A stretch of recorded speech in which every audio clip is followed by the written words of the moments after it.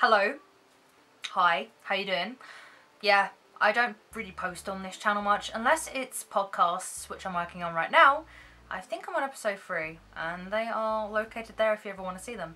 But today is an important update today because it has been Mental Health Awareness Day. I did not film on that day, but I wanted to talk about some mental awareness and my own personal discovery whilst being on antidepressants, and a little warning for anyone that has gone cold turkey on antidepressants or anyone considering going cold turkey.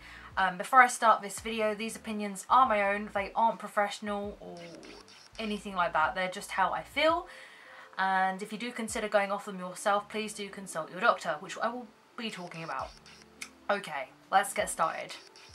Right, so in May 2018 this year, I started on a antidepressant called Citalopram. I always say it wrong. I think it's Citalopram. I'm going to put it on a picture somewhere, maybe up there or down there or there. The correct spelling in a little box and stuff. So I started on that because I have a lot of anxiety and depression. Anxiety ranges from social anxiety, overthinking, and yeah, stuff like that, whereas depression is more like I can't get out of bed or be productive. So I went and spoke to a GP, a doctor, about what was going on and stuff, and I was prescribed the Cital medication. So I was on that. Now when I first started, I was extremely tired a lot of the time, but that's your body adjusting to the serotonin being released in the receptors and the extra boost from the medication. So I was given Citalopram. I was very tired for a while, but once it got into my system, I was very, very productive. I felt less depression, hardly any anxiety, and it was working fantastic for me. There were some side effects though, which I did question. I did start having a little bit of bleeding, menstrual bleeding, and it was nowhere near my period or anything, and I started missing periods also, but that could be very much with my PCOS, which is something completely different to the medication. So there was that, and as I said, it worked fantastic for me.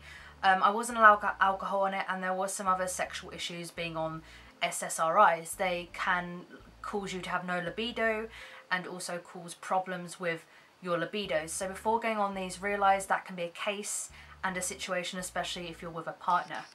Okay, so let's bring you up to date. So with this medication I was on, Citalopram.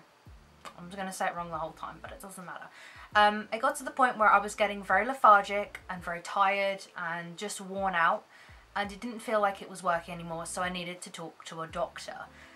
But because I was worried, because previously when I called up a month beforehand, I was very much fobbed off by the doctor and told, basically, here's some more of the medication, just deal with that. And I wanted to discuss how it was making me feel.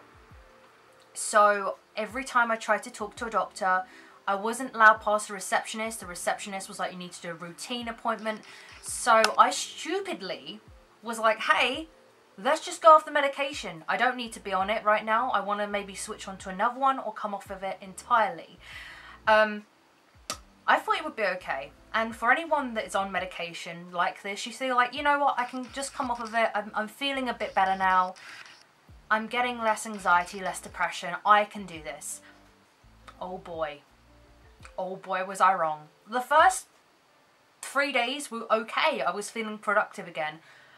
And then the dizziness started, the anxiety started. I had an episode of, I hyperventilated, I had a panic attack for an hour. Everything started going very, very bad and downhill very quickly. As the days progressed and I wasn't taking any antidepressants at all, my body started to be very much tired, very much all over the place. My motor skills were tragic. I was falling over, I was passing out, I was just not having a great time.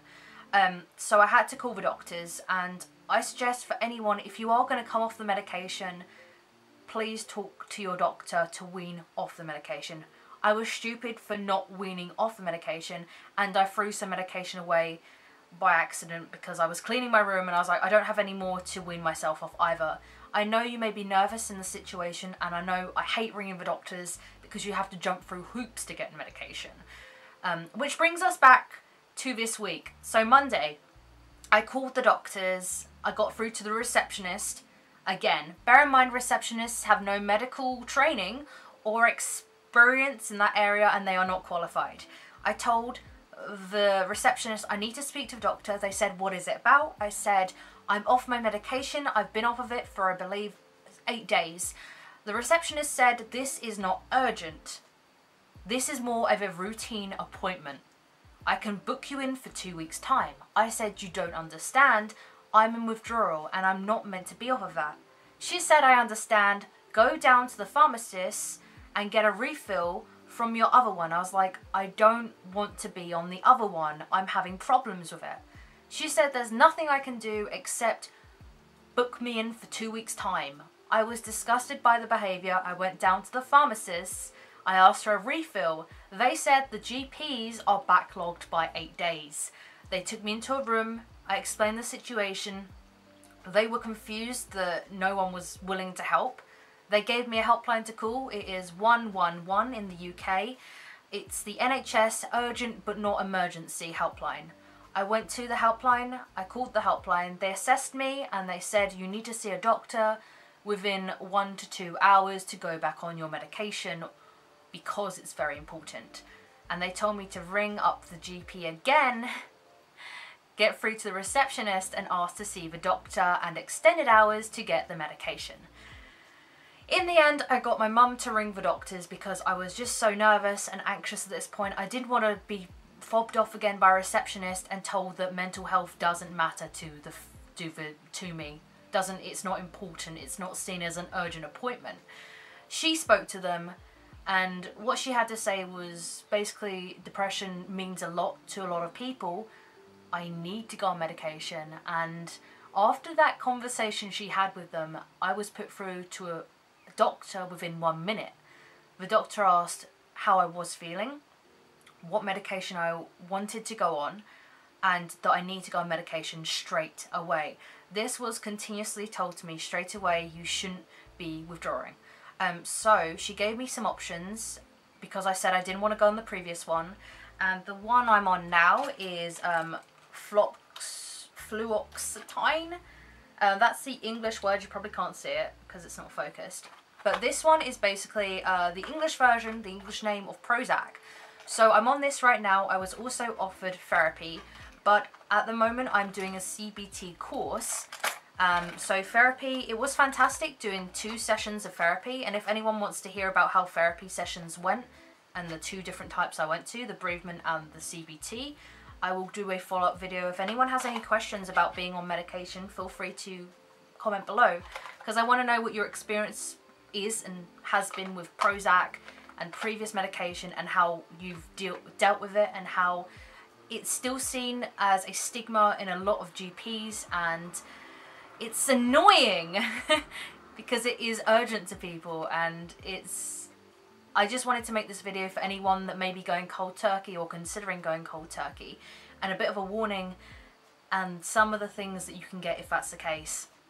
And that there is still help for you out there, and there is also helplines that you can call, like I called 111 to get through to their doctors and see what they could do for me. I'm now on this one. My symptoms have all gone because I have an antidepressant, so the dizziness is gone, everything else is decent at the moment. I'm feeling more of myself, I'm not falling over, which is fantastic because falling over all the time is not great. FYI. But yeah, I'm on these at the moment. If anyone wants any updates on these, I think I've been on them for, 4 days. 3-4 days. And yes, so they're here. 1 second. So 1, 2, 3, 4. Oh, 5 days. I've been on them for 5 days. So this is how they come. And you take 1 a day at midday. So I've been on those for 5 days so far, and I'm feeling a lot better in myself. Yeah, so I just wanted to make this kind of update video. And for other updates on the channel, I'm doing a Doctor Who series review in the next video, and the podcast is going out in a few days. I'm feeling a bit more productive again and back into my kind of decent mental I feel a bit better now, like mentally. My head's like not feeling like it's crying every 5 minutes, which is good. Really good. So yeah, I hope you enjoyed this video. If you did, please feel free to subscribe and comment below about your mental health experiences. And if there's any alternative to medication like this, I'd love to hear any herbal ones or any diet ones, because I really want to research into getting myself better, a lot better mentally and with coping mechanisms. So yeah, thank you, and I'll speak to you guys soon. Bye bye.